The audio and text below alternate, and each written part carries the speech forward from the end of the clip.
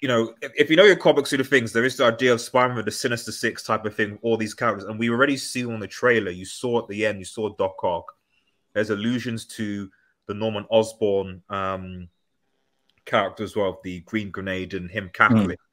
I think you also saw like some electricity from like Electro and stuff in the trailer as well. Yeah. And I think you also saw some sand potentially. Yeah, a bit of sand, yeah, and electricity together. Yeah. So I think people are saying like, is this, with the way this is going, is this going to be a scenario where actually you're going to get this kind of multiversal, almost Sinister Six type of villain, and then it will be up for the team up of all three of them to take down this kind of multiversal Sinister Six combination. Because see, my thing is that, well, first of all, before I go there, that dude in the top left, you have to change that costume. That even back in O2, I thought it was whack. Yeah. Which one? Green Goblin. Green Goblin, man. That's freaking garbage. That costume is garbage. But you know the funny thing, have you seen the behind the scenes of what he wanted to do? No, I've not actually. No. So he actually did a thing where it's like animatronics. Yeah. So it was actually like a proper skin and everything and proper, because he used to do like horror movies. The Evil Dead. So he actually wanted to make it like, but for some reason, maybe they still thought it was maybe too scary, and they just went with this. They wanted to sell toys. They wanted to sell toys, you know? It's all about toy selling, because I think they said like the other one was way too scary for kids. But yeah, see now, because I remember the Spider-Man TV show on Fox, the cartoon show, and bro, that Sinister Six thing I loved the heck that was like my favorite part of the whole series, was when they did, I think it was like 5 parts, and the whole Sinister Six thing was amazing. If you're bringing this in, bro, this can't be a 2-hour movie. Yeah. Because if you're doing the whole, okay, I've given my identity, what are the repercussions of now? People now know who I am. Okay, I'm not going to go to Doctor Strange, multiverse, and you now have to bring these guys in. 2 hours, I don't think is enough. Yeah. You know, because that's why it's like, it's very, as exciting as things that you want to still we make a good film. Yeah. It has a coherent story.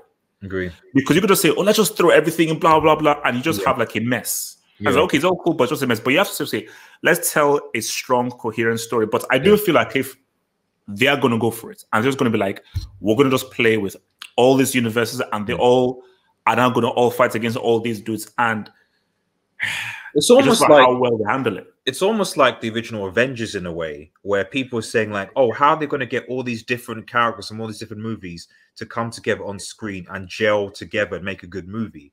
You know, so and they somehow managed to do it, and the Avengers was born. And if that Avengers movie was a flop, the MCU wouldn't be.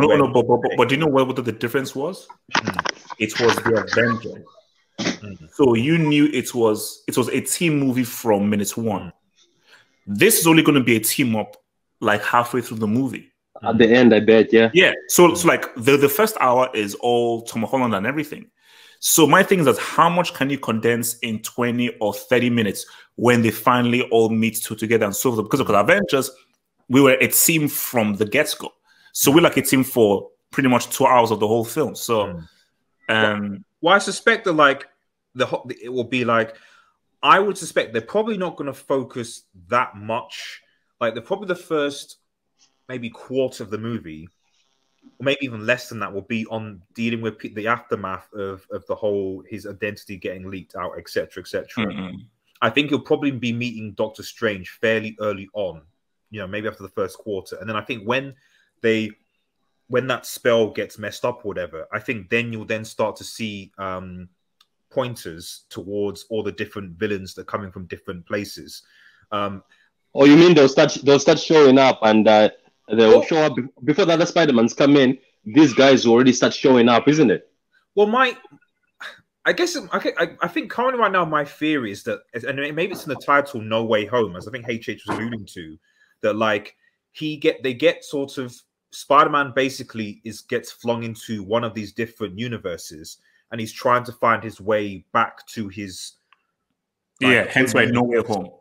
So each segment is basically him going through the different universes to sort of to come back. So probably in the middle of the movie, you'll see him go up against Doc Ock, and then you might see him going up against Norman, and then so on, and then maybe that's it. I don't know what people. Don't forget the Vulture. The Vulture seems to be the one also in charge of. Remember collecting things. Remember they showed him a small clip where he was also collecting things. Seems like he's in charge of that.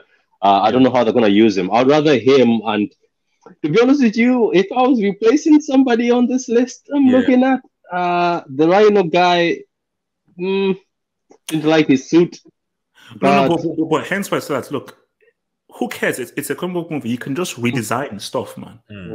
You don't have to, we have to keep it. No, just redesign it. Would you rather see the Rhino again? Give it another chance. Maybe the Rhino.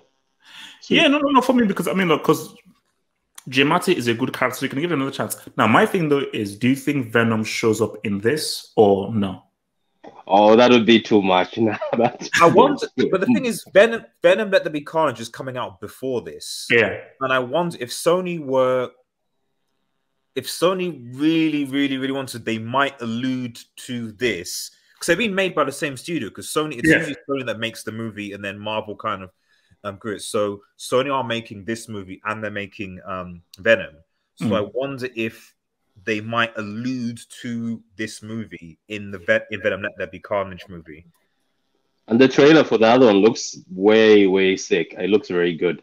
It looks too exciting. I'm surprised that Venom has carried itself, because remember when it first came out, people were saying it's not going to carry because there's no Spider-Man in it. Somehow Tom Holland, what's his name?